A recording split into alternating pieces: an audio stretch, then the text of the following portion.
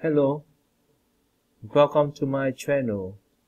Today I'm going to show you how to create a simple app to get the values from the text box and then display it on the message box.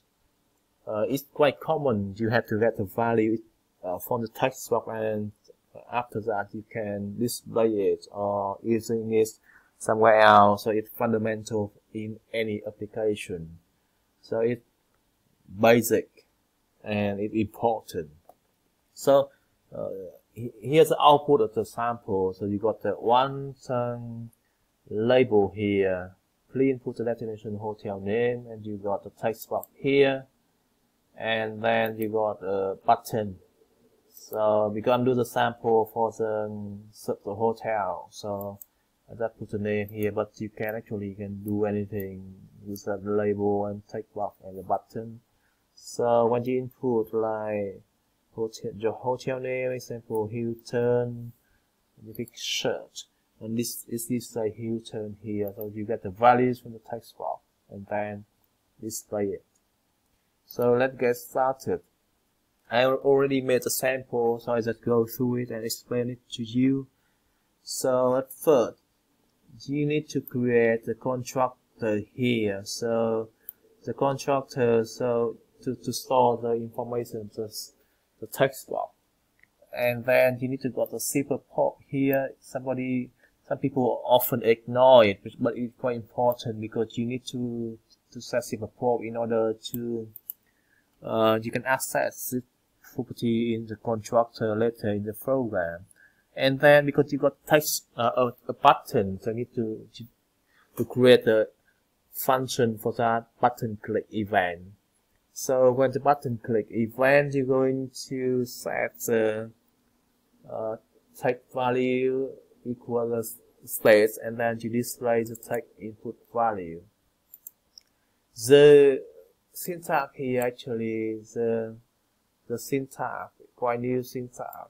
It's called arrow function. You can go to that link in order to understand more about the arrow function.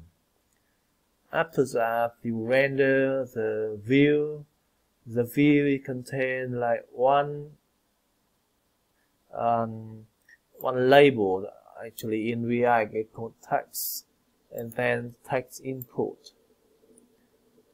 I mean text box, and then you got the button here.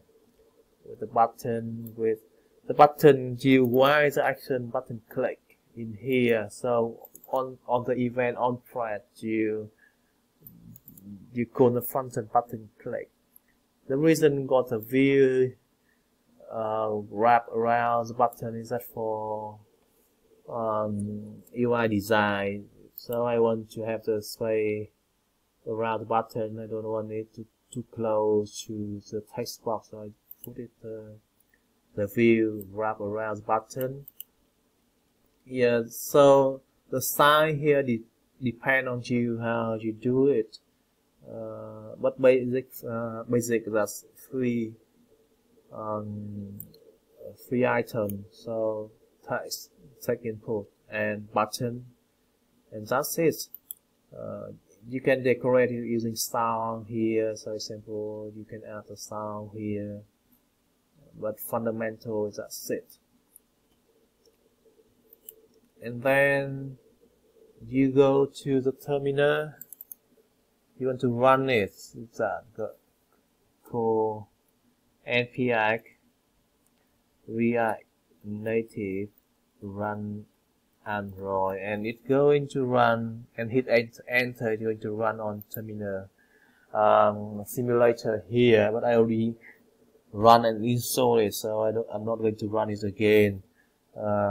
And that's it. You got the application with and retrieve the value from the button. That's it for today. Thank you for watching. If you got, I'm going to put the sample code on the description below.